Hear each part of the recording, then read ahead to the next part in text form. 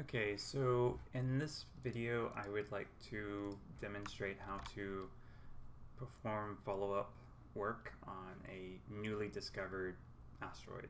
So this is a near-Earth asteroid, and this is just an example. This object has already been confirmed, but hopefully this video will show you what steps to take in solving a recently discovered object and confirming it. So this is 2019 CS, and so let's get started. The basic steps here, I like to run express mode, and what that does is it essentially helps to automate the process and reduce the amount of steps you have to do manually. So these are tasks that pretty much always have to be done. So calibration, alignment, and plate solving. And for some people you might also have to do normalization.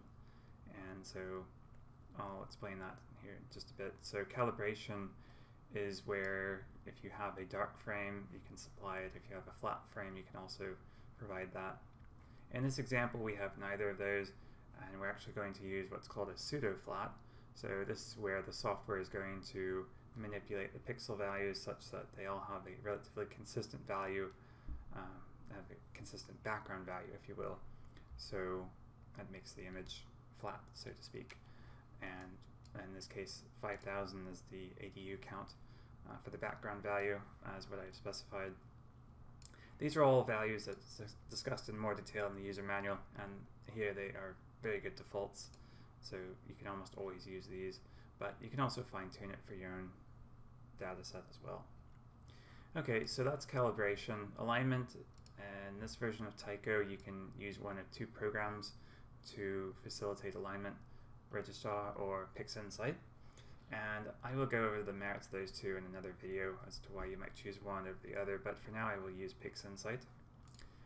And normalization, so if you did not use the pseudo-flat, then you would want to use normalization so that you achieve consistent background level from one frame to the next, essentially, because the pseudo-flat is going to not just achieve a flat image, but it's going to do that for each image in the same fashion.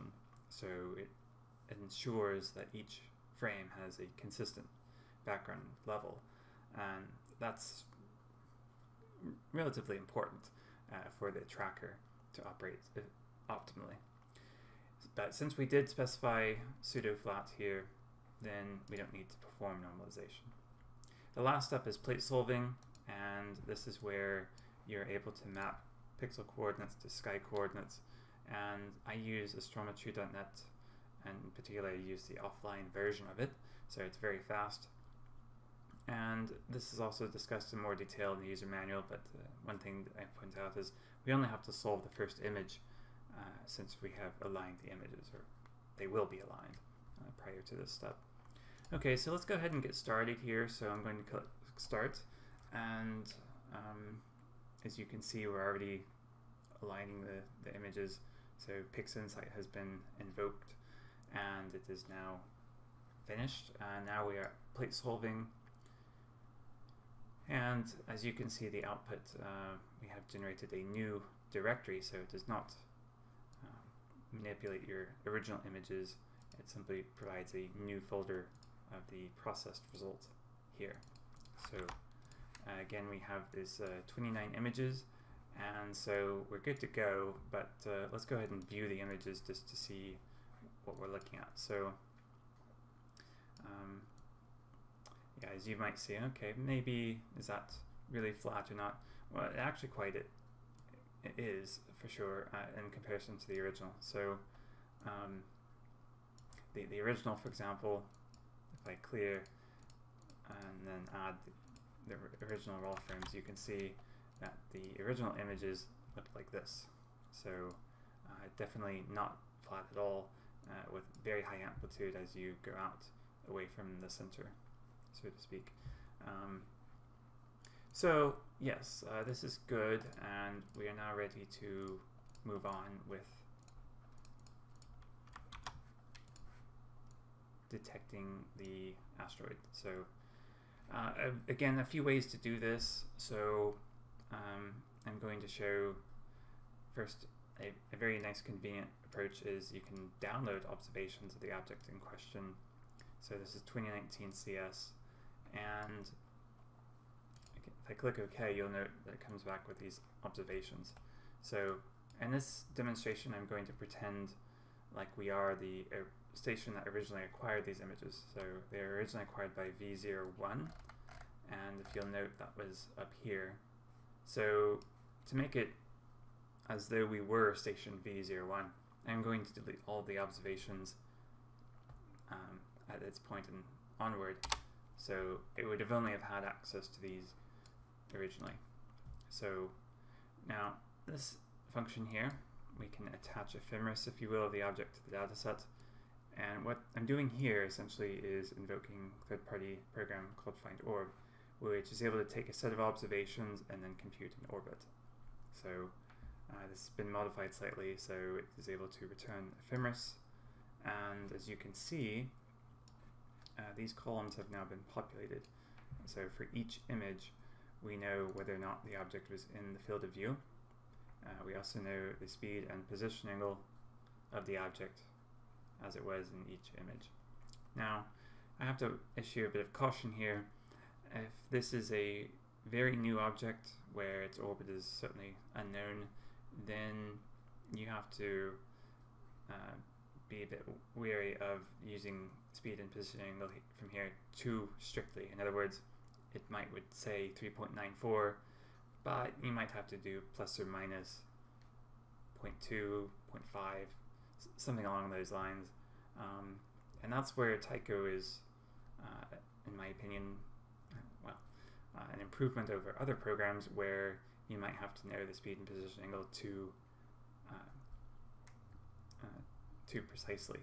Tycho allows you to have lower and upper bounds on these parameters, so even if the motion is not very well known, you can still identify the object. It can still track it. So I'll go into that in more detail in a bit, but for now, let's go ahead and do approach number 1, if you will. So the first way to detect the object is simply to use the ephemeris information. And so I've created a stack here based on that speed and position angle, and there you can see that is the object. So the stars become streaks, whereas the object itself looks motionless, so as it is here. So yeah, we could then create a track derived from that, and what this does essentially is we can, for example, if we wanted to, we could follow the object. So I could do that.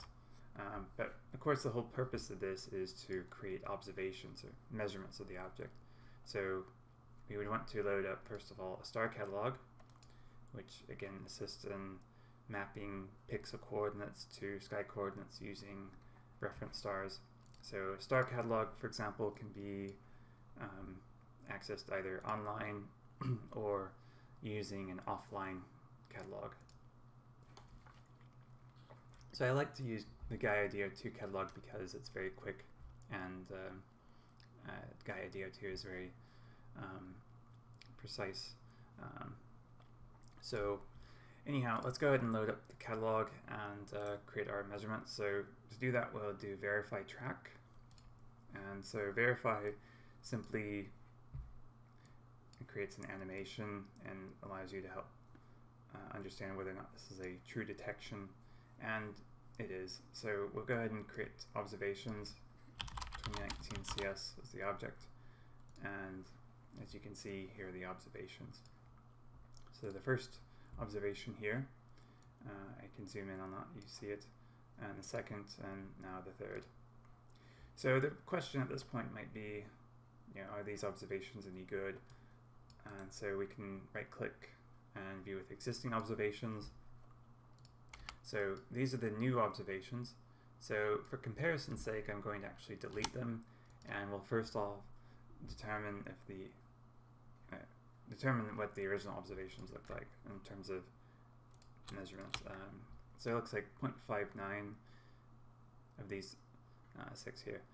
0.59 is the highest residual, and with the new observations, the maximum residual is a look and see.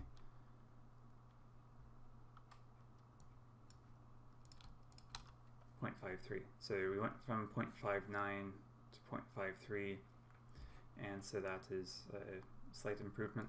So in other words, these are good residuals and good measurements. And so, okay, that's the first way that you might perform follow-up. The other is, okay, maybe you didn't have femoris information, but maybe you wanted to create a custom stack. Okay, that's fine. So you can specify your own speed and position angle. And so, as you'll notice, 3.9 for speed and 73 for position angle is pretty close to what the object is. Let me just go ahead and hide that here for a moment.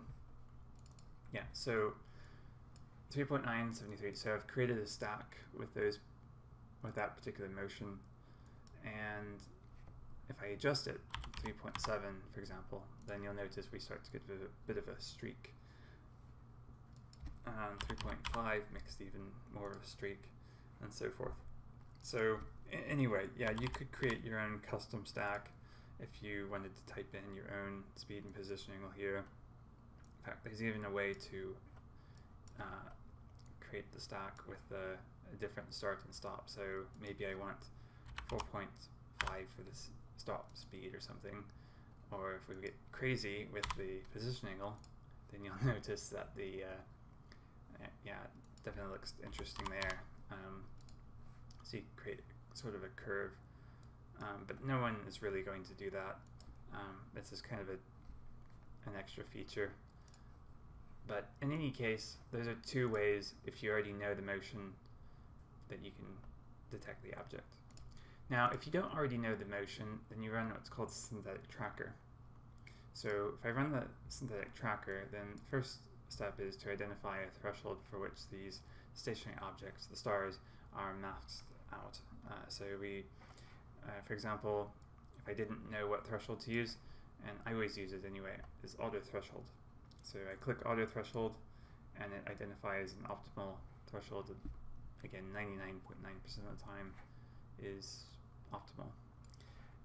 So I click OK, and next step then is sensitivity threshold. So 5,000 is the ADU level, the background ADU level, and so 10 is fairly sensitive. You'll, as you play with this more, you'll understand exactly what's good for you. But if you have a known object, 10 almost always works if you calibrate it in the same way I did. So yeah, 10 is pretty good. And so I'm going to click OK, and on this last step here, I promise it's the last step, is then where we define the actual motion vectors to use. So for example, if I clear these out, these are limits for speed and position angle. So if we did not know the motion at all, a completely unknown object, in this case we would have 35,000 motion vectors to go through, which is not impractically huge, but it's a decent number. And so it might take you 20 minutes or so, maybe not that long, but to process the data if you were to leave these unchecked. But since we do know the motion to some degree, then we can go ahead and check these boxes, or we can actually use dataset ephemeris. So again, since we have populated these columns here, we can import that, and it will automatically specify the lower and upper bounds for speed and position angle. Now again, as I mentioned before, if it is a very new object, one that has very few observations on it, then you cannot trust the ephemeris too much. So you might have to widen these parameters some. So speed, for example, you might say, well, rather than 3.74, maybe 3. And maybe rather than 4.14, maybe 4.4. In any case, you would widen the search space up a bit. But since we already had some observations available for station V01, the orbit is already fairly well known, at least to the point where we're confident we can use these. And so, yeah, let's go ahead and just click OK. And as you can see, that worked out quite well. So it found the object as track number 1. And so as before, we can verify the track, and that simply creates the animation here. Again, so this is 2019 CS, and we want to know whether or not these observations are any good. And so we can delete the original and compare with these new observations. So it looks like 0.51 is the max residual, and so again we had 0.59 and then 0.53 and now 0.51. Again, lower is better. So these are very good observations, very good measurements, and so I have now shown how to detect the object in 3 different ways, and so hopefully that provides some understanding and some introduction on how to use this software. And there's certainly a lot more details about it, but that's a good starting point. So user manual has some additional information as well. So thanks for watching, and see you next time.